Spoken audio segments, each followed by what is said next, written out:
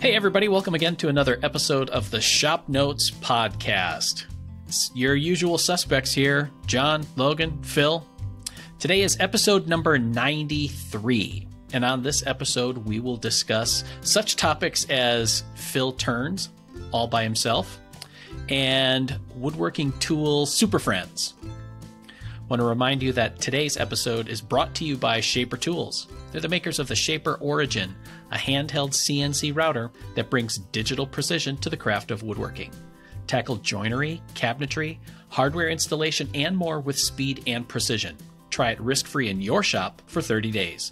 Visit shapertools.com to learn more. So I'm closing in on my Christmas projects. Yeah, bragging. Yep. And one of the projects that I'm working on for my daughter required a turned part.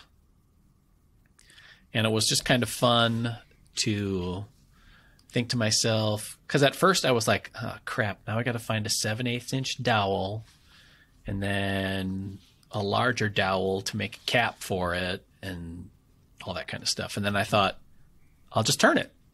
I can do that. Yeah, when you have a lathe, everything's a dowel. Even dowels, you can just make them Even into smaller, dowels. Even dowels. smaller dowels. Yes, you reduce the size.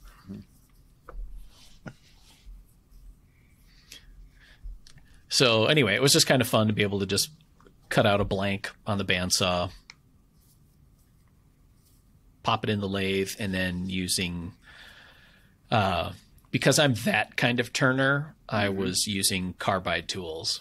No shame for me. So I was able to quickly and easily shape the part that I needed, which was kind of cool. So still is not something that I necessarily want a lathe in my own shop or to get into turning, but it's nice having tried something and having the tools that will give you a reasonable amount of success without a steep learning curve like that. Yeah. So that if there are a couple of parts where I need or would want them turned, I can do it. So theoretically, you don't work at Woodsmith anymore. You don't work at Popular Woodworking. You don't have our big shop. Yeah. Do you add a small mini lathe to your shop? That's a no. That's a no. I know that. Yeah. I know that because my wife gives me that answer all the time. Yeah. Yeah. It's like a little pause, and it's like, you know the right answer. Just you You think know what about I'm it. going to say. You already have that answer. Yes. Yeah. Think about it. If you already know the answer, why are you asking me the question? That's true. That's fair. I don't think I would, but I would like to know somebody who had a lathe. Yeah, that would be fair. And I realize that it's easy to be blinded by your current situation in a lot of things. But to narrow it down to woodworking, I'm around woodworkers a lot, oddly enough. So it's nice to and easy to get used to having a spray booth or somebody who knows how to turn that I can ask questions to, or access to other tools or design ideas that I can bounce around. But I would like to think that whenever the time comes that I'm not here, that I would be able to cultivate that kind of woodworking network, so to speak, that I could have access to some of those things in a broader woodworking community without wanting to get all 1970s commune about it. Yeah. So your words of wisdom are: find friends that have the tools that you want, or that you don't want, but you want to be able to have access to. Sure, I can see that. On that note, never allow Phil to borrow tools. Right. But here's the thing, though. Related to that is I don't know that I would have a lathe in my shop, but I would consider getting a 3-pack of carbide turning tools and keeping those. Don't you dare say use them on the drill press. Phil Right. Huber. Robert. No, but saying that if I knew somebody that had a lathe, I would take my own turning tools over there. That's fair. Okay, I think that's fair. And that's to me, that is a more, I want to say respectful, but I don't say it in that way. That is a good way to say, hey, I have my own tools. Can I use your lathe? Right. Like, to me, that's much easier because tools are the one thing that you could potentially damage. It's not like you're really going to hurt a lathe. I mean, you can't really do much that's going to hurt a lathe. Right. Not without hurting yourself long before Correct. that. Correct. I guess I was also looking at it as not only that, but being so it's being part of that community, but also being that kind of person that is generous with skills, camaraderie, and tools, that if somebody else didn't have whatever, they could come over to my shop and use some tool that I had. Yeah.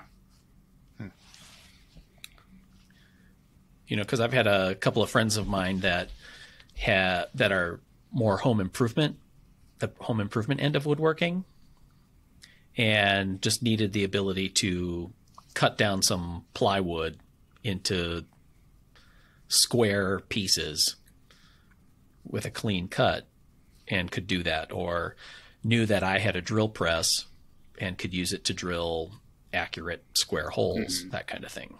So. Okay. So here's a business idea.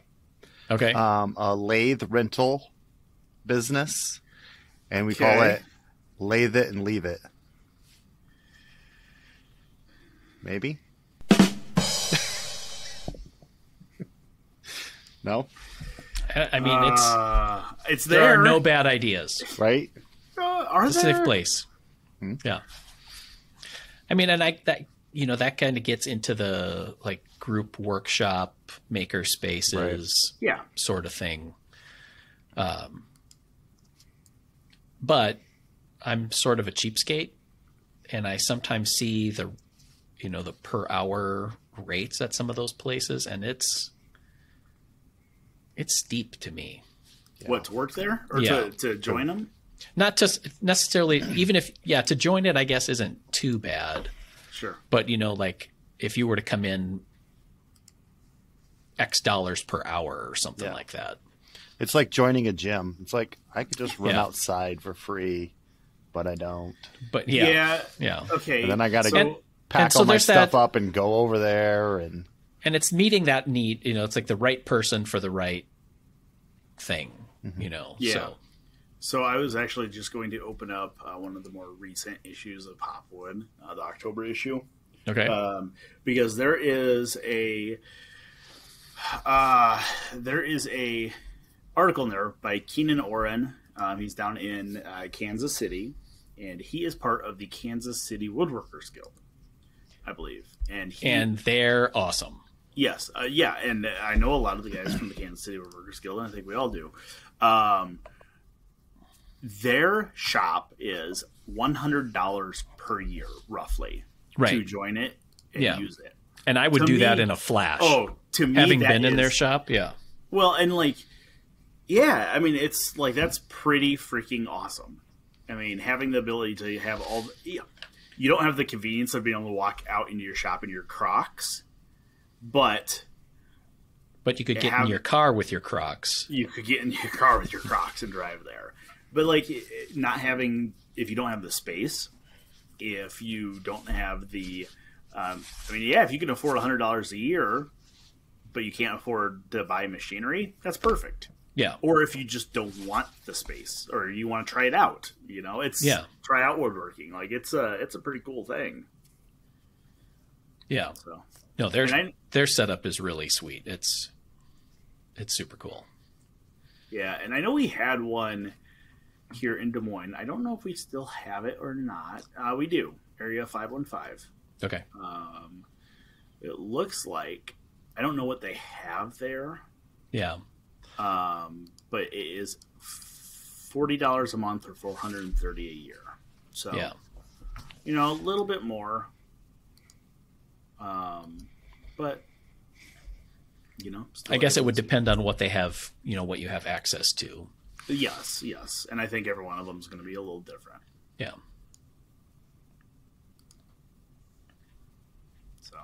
So anyway, it was just, I appreciate the people that I work with here and their individual talents. I know that there was and I feel like it comes from like a professional trade mindset. Mm-hmm. And this is not meant as a slam. It's just the nature of it is, it's like never ask to borrow my tools twice or something like that. Yeah. And I get it, because if you're a professional, those tools are your livelihood. And if you're not going to invest in your own livelihood, then perhaps you need to find another one. But for hobbyists, and considering the cost of entry on a lot of woodworking things, being able to have a mindset of generosity is appealing to me. Am I going to give a novice, one of my very finely tuned hand planes or something like that, or freshly sharpened chisels or something like that, just to use for the first time? I don't know about that, but on the other hand, they just need to be sharpened again, and you can maybe introduce somebody else to high performing tools. Yeah. See, and I'm going to give them my best tuned plane under my supervision. Right. Because then they're going to realize, like, it's funny because it's like when Colin was up here or down here last time, he's like, I've never used a block plane before. Or, yeah, like I've never used I think he said I've never used a plane before. I was like, well, here you go. And he's like, oh, I see why people use these. It's like, yep, yes you do. Now, if I would have handed you one of the planes out of the shop, your observation might have been a little different. Right. So, not without spending a couple 5 minutes on sharpening the blade. What was that? Sorry. No, I was saying, like, we would need to sharpen the blade, because I know that it's one of those things where community tools belong to nobody. Oh, gosh, yes. Well, it's like, just like using the drum sander, you wait until just after John changes the belt on it, and then boom, you start sanding a bunch of stuff. Fresh belt. Well, that's what you've always said, Phil. It's like, if it's everybody's tool, it's nobody's tool. Yeah. So the only time, and to be fair, if I am grabbing one of the planes out of the shop, which I do occasionally, if I don't have mine, I will grab one of the planes out of the shop or one of the planes on our video set. Right. And if I'm going to use that, I do feel like it's my responsibility to sharpen it. Right. So I can use it. You know what I mean? Like, I don't necessarily expect that I'm going to pick up a plane off the shelf and it's going to be ready to go. I'm expecting that I'm going to tear it apart, sharpen the blade, and then use it. Yeah. So, I don't know. It's just, yeah. Unless I grab one of Steve Johnson's, then I know it's going to be sharp. Mm-hmm. Yeah. And then you better make sure that you don't. Oh, I do like it. Unsharpen it. No, and I do like a tape outline of where it was laying, so I know it goes right back in the same spot. And then you sprinkle dust where all the tape peeled off the dust. Yeah. So that's a good plan. Yeah, which makes me think we have, I don't know, bi-monthly or every so often have shop cleanup days where we all show up in the shop and do a massive cleanup. Maybe we should do a sharpening day where we all come in and group sharpen tools. Or I feel like there are different levels of sharpening competence. Yes. Okay. Well, that's what I'm saying. Maybe that would teach the less competent to be more competent. I could see that. And sharpen more often and just be more mindful of the sharpening. That's fair. I'm speaking of myself. When I'm referring to the less competent, I'm speaking of myself. So. No, I'm not naming any names. It's just I know there are some people that will get a tool very sharp. Steve Johnson's very technical when it comes to sharpening. I mean, I wouldn't come in and sharpen his tools and touch his No, tools. yeah, right. Because it would like bring down the average. They would be less than sharp. I will say, I grabbed. We have the Veritas shooting plane in the shop. Okay. Yeah. Okay. It's on a ShopNotes shooting board, I think. And it has, for the last couple of years, lived at Steve Johnson's bench. I grabbed it yesterday or 2 days ago to use for photos. I was amazed how dull it was. Oh, yeah? Yeah. I don't know if somebody may have used... Because it got moved from Steve's bench into the office. Oh, so if somebody used it in between? Yeah, when we rejiggered the shop and moved that bench in and stuff. Right. So I don't know if somebody grabbed it and used it in between, but I was expecting that thing to be razor sharp, and I was like, oh my God, I could use my toothbrush and it would cut better. Yeah. So. But, all right, I can see that. Yep. Maybe that would be kind of fun to do, like a group sharpen fest. Yeah. Long what ago. Would you name it, John? What? What would you name the group sharpening fest? I don't know. I'll give you a few minutes. Yeah, we'll come back to that. Yeah. When I was in college, I started off attending firefighting school. And part of that education was interning with a local fire department for a year. And the department that I was with had every Saturday they called Star Day. So there were 3 shifts. So every third week, your shift was on Saturday. And on Star Day, you went through the whole station, cleaned everything, vacuumed, cleaned bathrooms, mopped the garage floor, cleaned the trucks, which they always were clean anyway. But then, ran through maintenance cycles on all the gear, like starting up all the circle saws and checking all the ropes and gauges and whatever. So that's kind of why I've been trying to work with Chris on being a little bit more regular on cleaning up the shop.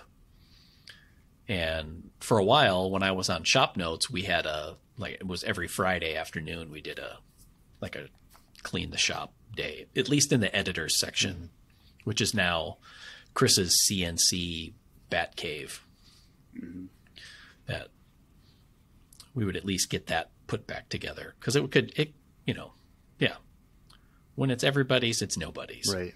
Yeah. Yeah. The guys that are in the shop every day, all day, they do a good job of taking care of their stuff. It's us that come in there and do guerrilla woodworking, and we're in and out and leave a mess or leave a tool laying around. And so it gets all of us back in there to clean up.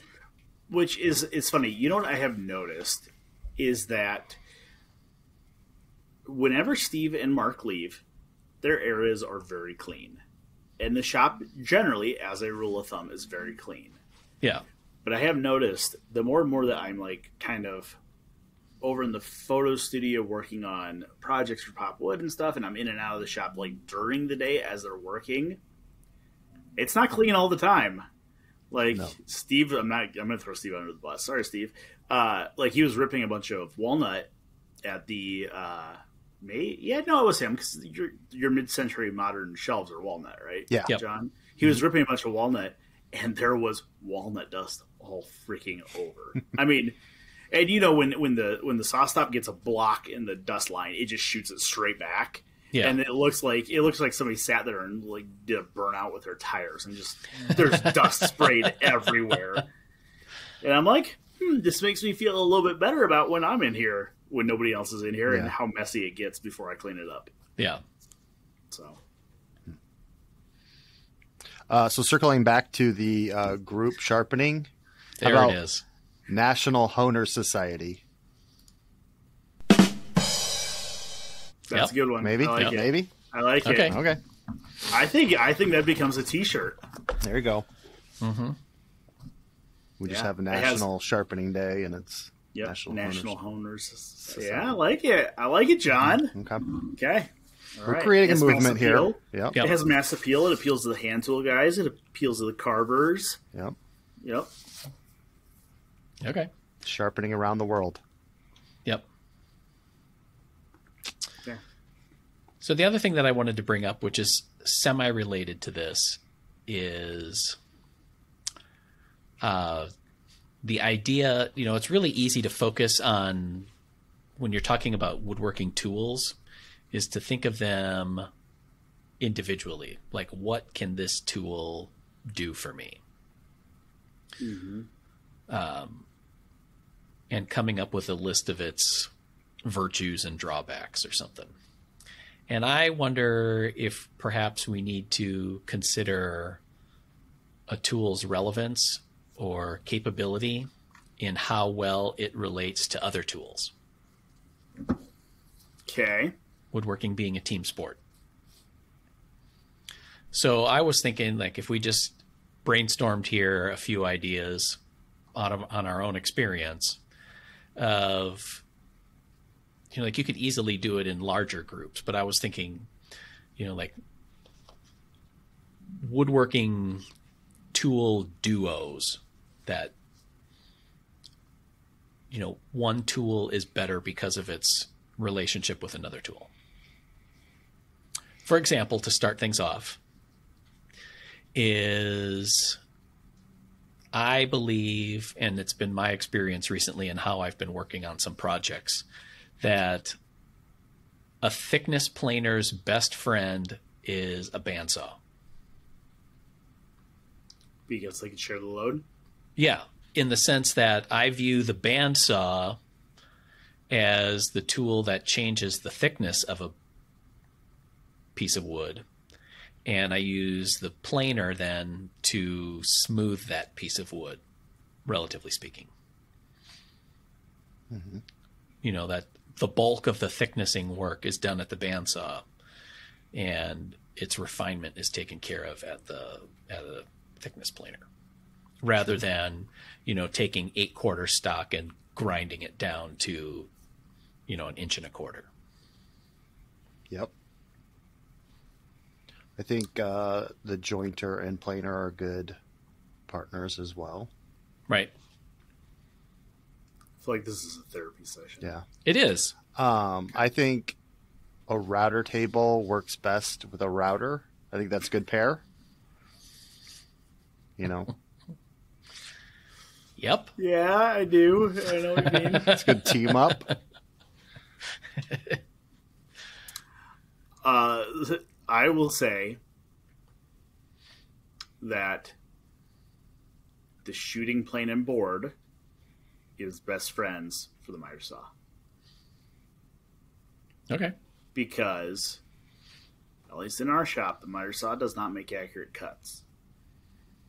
Doesn't matter what you're doing, it doesn't. Especially, it's written hard. Yeah, when you get you cut with the miter saw and it's close, but yes, it's hard to go back to the miter saw and take off, a sliver, because then it starts deflecting the blade and you get a weird joint. So, it gets you close, but then and it was like for this humidor I'm working on, like doing miters for the sides and the top. It's like you get it close. It might be like 47 degrees instead of 45 degrees, but shooting board makes that really accurate really quickly. Or a miter saw is best friends with a caulk gun.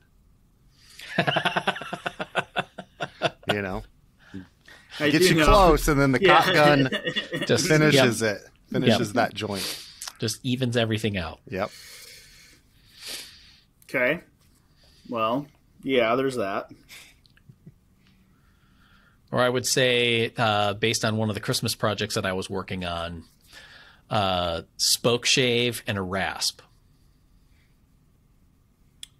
Yes. Now, because the shaping that I was doing on this particular project it wasn't just, a simple radius or following a curve. There was like a multiple curves or a complex profile. And there are just parts where, unless you're constantly switching directions with the spoke shave, you're going to end up getting tear out because you either crest the top of the hill and then now you're going against the grain, or you get to the bottom of a valley and start introducing tear out, or depending on the material that you're working with, Whereas you can do a lot of the bulk shaping quickly with a spoke shave, and then in the complicated sections, use a rasp.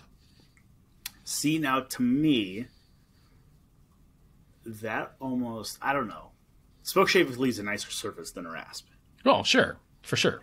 So, like, I was thinking you were going to approach it the other way, where it's like, yeah, beat the turd out of it with the rasp, and then really smooth it off with the spoke shave.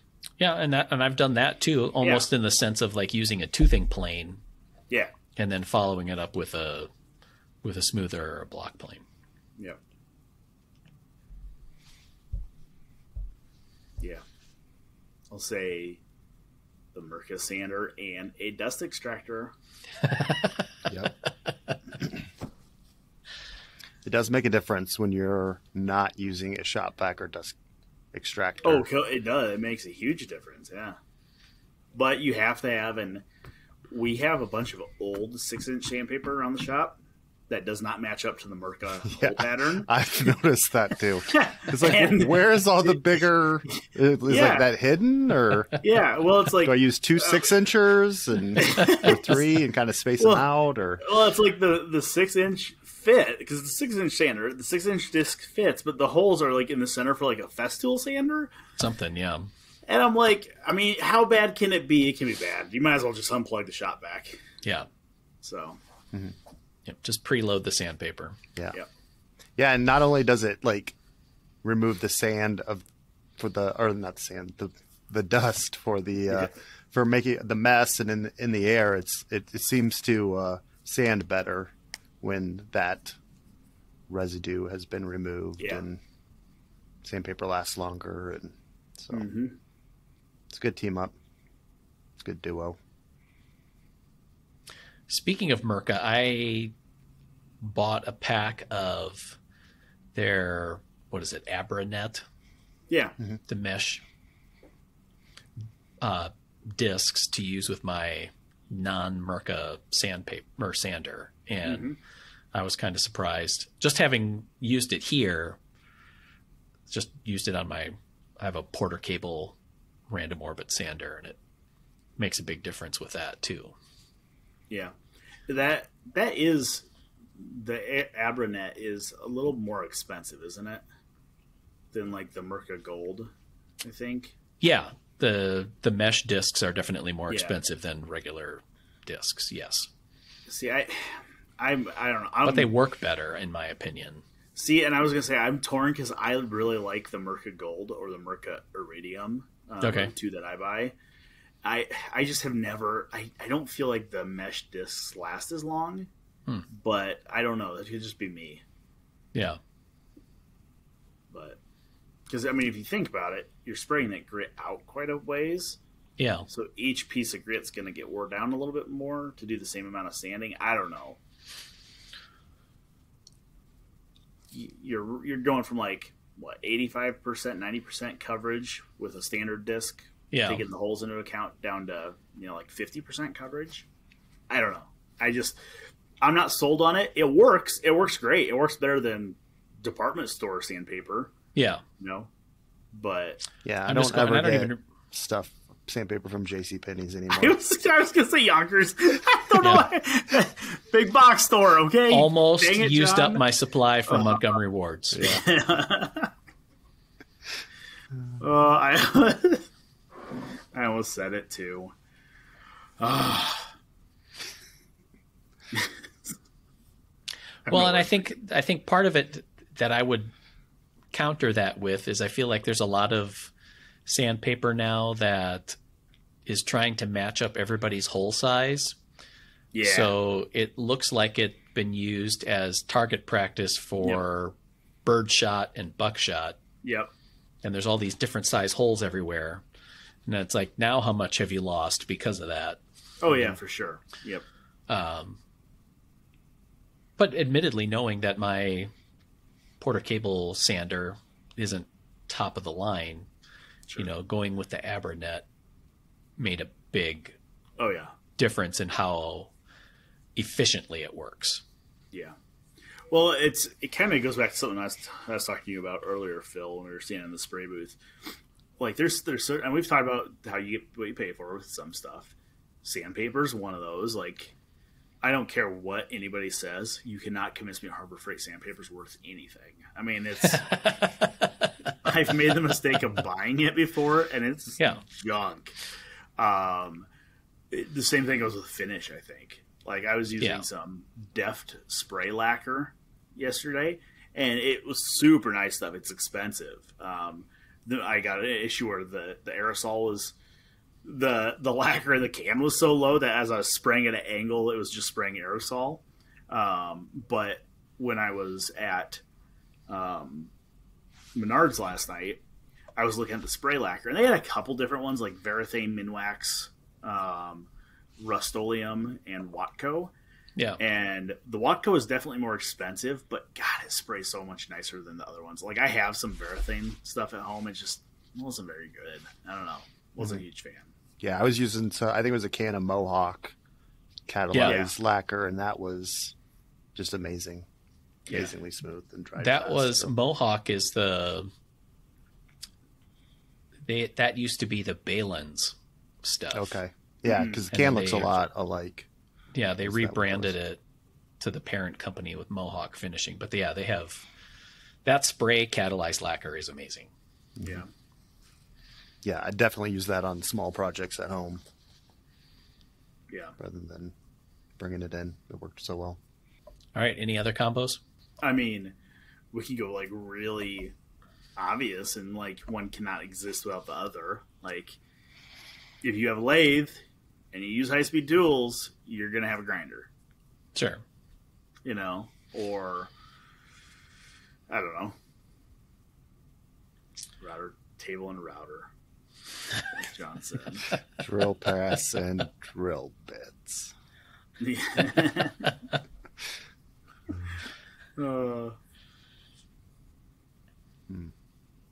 Yeah, but I had no others that jump out to me.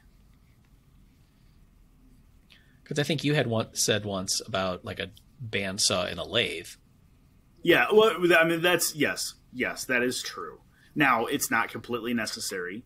No, I could grab a log and throw it on the lathe and turn a bowl out of it. It's just going to take a whole lot longer than if I have the bandsaw. Right. So, kind of like you said, the bandsaw is a good complement, in your opinion, to the planer. Mm-hmm. You know, I would almost say a drum sander goes with the planer pretty well. Okay. Because there is sometimes where, for example, this humidor I'm working on right now, I can plane down to about a quarter of an inch. I think technically our planer will go down to 3/16, but get it close and then really sneak up on the drum sander, because the drum sander just has that much more control, and it gives me a much better service depending on how recently John changed the sandpaper. Yes. So, that's the key. Yeah, I've noticed that too, that having the drum sander to really hone in on a very specific thickness is nice. Because when you're using the planer, it's like you're going down from 5/8 and you're trying to get to a half, and you get within like a thousandth of an inch. And if you send it through the planer again, it's going to go down to 3/8 all of a sudden. Exactly. So it's nice to, just take those last hundredths of an inch off and just really hone in. Or after you've glued up a panel and you know that the grain direction is not consistent. Yeah. Helps in those when you get to the chip out and all that stuff too. Yeah.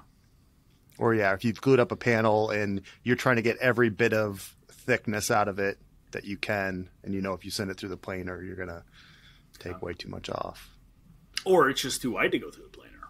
That too. Yeah. Like our drum sanders are open-ended, so I think technically you can get is it a 24-inch drum on it? Yeah. So you can get almost 48 inches of sanding, 46 probably, 44. So. Yeah. And I think, what's our planer? 15 inches? 15, yeah. Yeah, I've designed things around that it's like, I'm only going to get about 15 inches wide here. So we're going to have to go smaller. So. Yeah, that's fair. I will say one other combo that I don't want to sound super commercially, but I have fallen madly in love with the Panto router. Like, and as much as I hate to say it, and I'm sorry, Mac, if Mac listens to this from Panto Router, I just was, when it first got here, I'm like, okay, whatever. This is stupid. I'm not stupid, but like, it seems like a solution looking for a problem. Yeah. Like an over the top solution. Yes. Like more direct ways to do something, like a Rube Goldberg type thing. Like, you know what? I don't need to flick this light switch on to put bread in a toaster and make it toast. I freaking have fallen in love with it. Like, I really, really like how easy it is to set up once you understand it. But with that being said, it's a router. Routers generally make a lot of dust, but you hook that stupid thing up to a dust extractor and it is unbelievably clean. So I'm going to say the Panto Router with a dust extractor. Like, one cannot exist without the other. Okay. Well, I guess you could have a dust extractor without the Panto Router. Panto Router cannot exist. But a dust extractor doesn't make tenons quite as well. It doesn't. It's very hard. It takes a long time.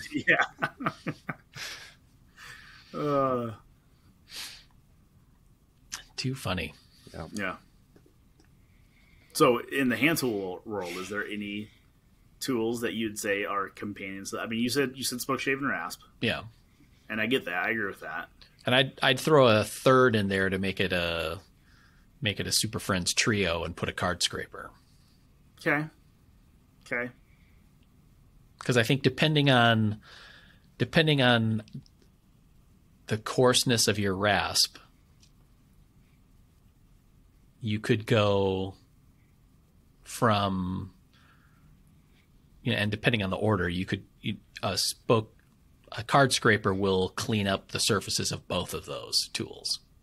Because sometimes a spoke shave can be a little bit more faceted than you would like. Mm-hmm. And with a card scraper, you can quickly remove those facets without removing a ton of material. Mm-hmm. So, which rasps were you using? I don't know if they call it a hand cut rasp. It's from Lee Valley. Okay. Let me, because that was going to be another one that I was going to say is you get what you pay for. Anybody that has ever been like these anybody that's ever had a port experience with a rasp has not used a good rasp. Right. Because the hand-stitched rasps are phenomenal when compared to the machine-stitched ones. Right. Just because the machine-stitched ones' teeth are in rows, so you kind of get in these weird, you create these really deep grooves that they limit the teeth from cutting. But when you find a hand-cut one, the teeth are literally hand-stitched. So you're somebody sitting there with a chisel and a hammer and stitching each tooth in, so it's all irregular. And they cut so much better. Yeah. I have a couple of the karate, I believe. Okay. They're Italian. They are actually machine cut, but they have a random tooth pattern. They are phenomenal. And so are the is it the Oreo rasp? Oreo, yeah. Oreo from Oreo rasp. Yeah. Yes. They go really good with a glass of milk. Yeah, I have the ones from Lee Valley. They're calling them hand cut. They're made in the Czech Republic. Okay. And they have a ribbed plastic handle on it. $35 currently. Gotcha. So, because I was looking for something not super pricey, because I don't use a rasp all the time, but I want a decent one. But I also have a coarse one that's machine cut, knowing that I just want that thing to remove wood. Sure. And the surface it leaves behind is nowhere close to my final surface. So I got the half round one from Lee Valley, and the surface is relatively smooth that I can go to a card scraper or like a file very fast and remove and clean that up. So I'm not spending a lot of time on that. So yeah, the ones I use are I have the Corradi. It's Corradi. They're made in Italy. And you can tell looking at them that there is a pattern on the tooth because they are machine cut, but it's not a random pattern, but it's a pattern that emulates like a hand stitched one. Sure. So they're pretty awesome. Yeah. You can remove a surprising amount of material, but be left with a really nice surface. So yeah. Other hand tools, I would say. I'm still gonna go with the shooting board and the handsaw. Okay. Yeah. Like it doesn't matter what handsaw, whatever it is, anything you're cross cutting, it needs a shooting board with it. Okay. That's legit. Mm-hmm. I would say a set of chisels and a router plane. Yeah, that's fair. Yeah, you could go brace and bits with mortise chisels. Mortise chisel will take out a mortise always by itself, but it's a whole lot easier if you drill it out first. Yeah. And then chop it. All right, then. Let's wrap this up with any of you guys got any projects you're working on?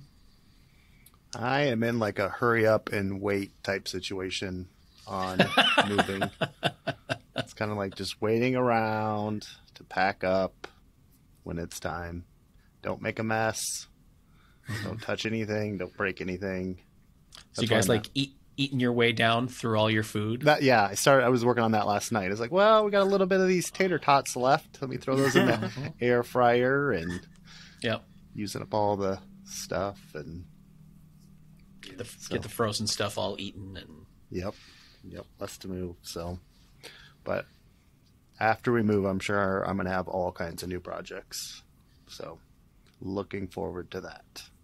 Yeah. Did we decide, are you going to take this one wall workshop?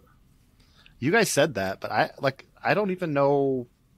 Like he didn't even look at the garage. Yeah, I looked at it. Right.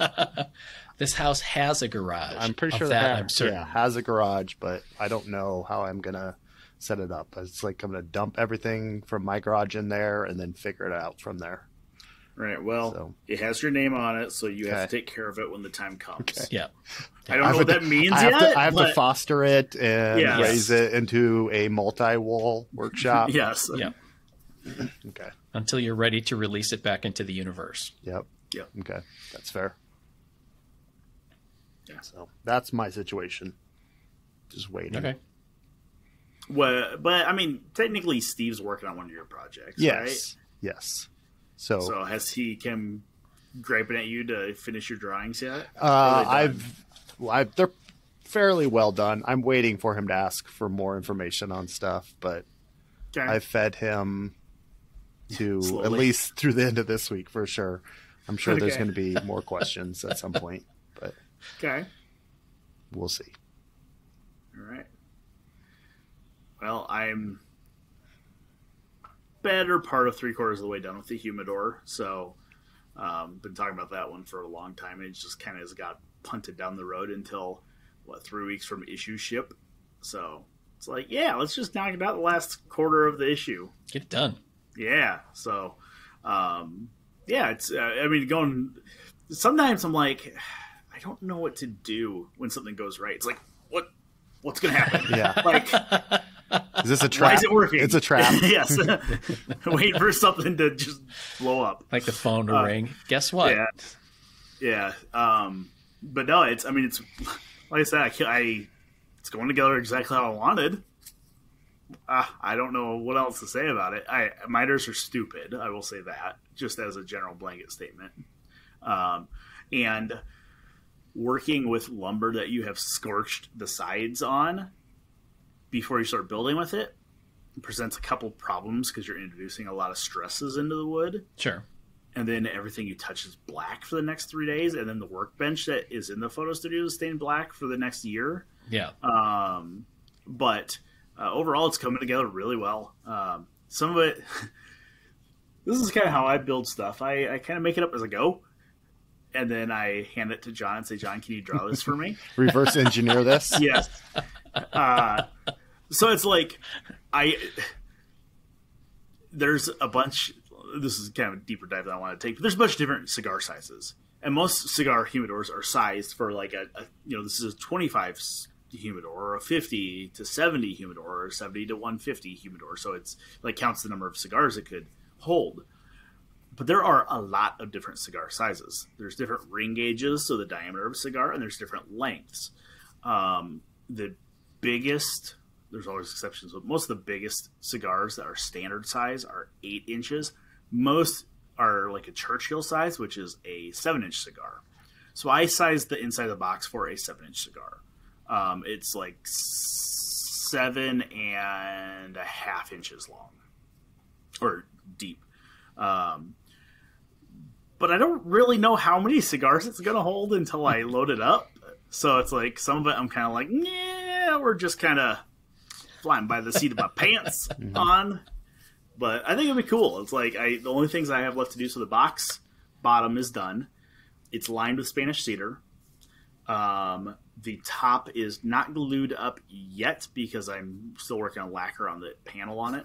But that will get glued up before I leave today. And then the only thing that I have left to do is a tray for the interior. So there'll be like a lift out tray. And then I'm going to do kind of like I did on the toolbox, some inlet lid storage. So there will be the humidor or the humidistat, the humidifier unit. And then I'm also going to include I haven't decided if it's going to be like a magnet to hold in the cigar cutter and the lighter. And then a couple little cigar stands, kind of little cross cigar stands. So, yeah, that'll be kind of cool. I'm excited to have it done. Yeah. Nice. So, yeah, it's been a project that I've talked about building for years now. So, sweet. Yeah. I just wrapped up a rehab on a wood mallet that I made years ago. ShopNotes number 2, and I posted this on our Instagram account, they called it a joiner's mallet. And it has a laminated head so that they could add some weight in it. And back then they used like lead weights or shot and then encased it in epoxy and then glued on the sides of the mallet head. And for a while we offered it as a kit where you could basically assemble it yourself and do all the shaping. And I had done that shortly after starting at Woodsmith, but I had some skills that I needed to learn yet. And it worked. It was a solid mallet. And I don't remember what I was doing. And it just started to fall apart on me. The maple faces of the mallet kind of wore out and then it just split apart. So I kept the handle and remade the head with hickory, still with the steel weights on the inside that came with the kit, and just paid a lot more attention to glue surfaces and tight joints and everything. And then I reshaped the handle because I think at the time I just used like chisels and a jackknife or something like that and some sandpaper. And it's like a whole new tool. So it's kind of fun. Then I'm also working on a couple of lamps for Christmas gifts that I'm working on. And a couple of little carving projects too. Just because it's fun. Cool. Awesome. So what's next? Because I know you always have something in the hopper, Phil. Well, and the funny part was a few weeks ago, we were getting to this part of the show, and I don't know. Admittedly, I was feeling a little lost. Like I just didn't know what my projects were, or I don't know, like a shop funk. You've talked about that before. Yep. And then now all of a sudden I have like 4 going on, and I'm like, you know what I want to do now also is throw a couple of more spoons in there. And I want to make a little organizer for that radio cabinet that I rehabbed, because the inside is just 2 doors and it's open, and I'd like to have something in there to hold bookmarks and pens and pencils and a pad of paper or something like that. Okay.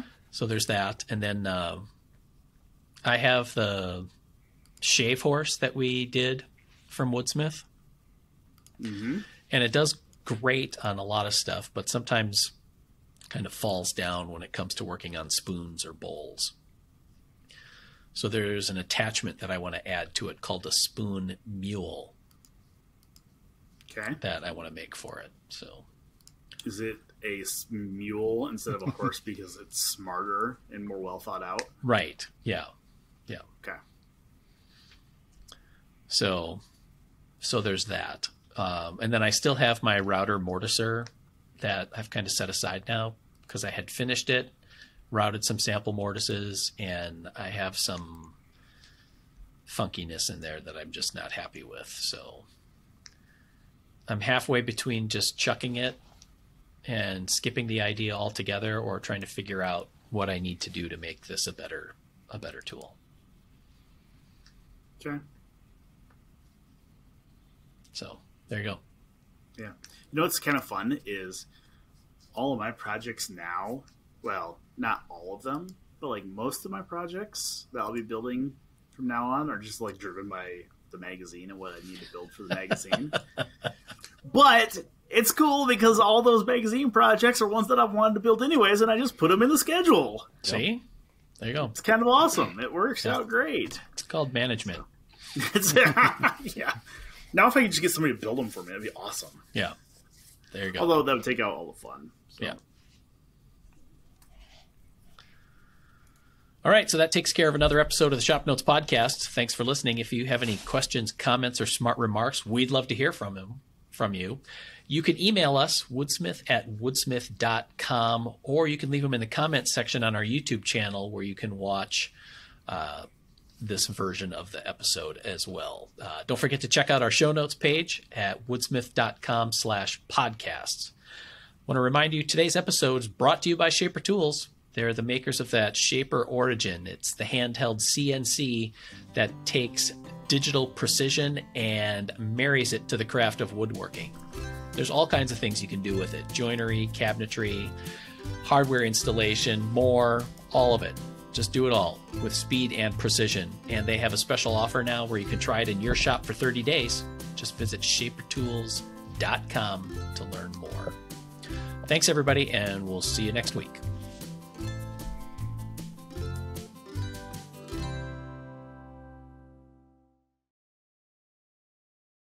They should name them Hot Pockets.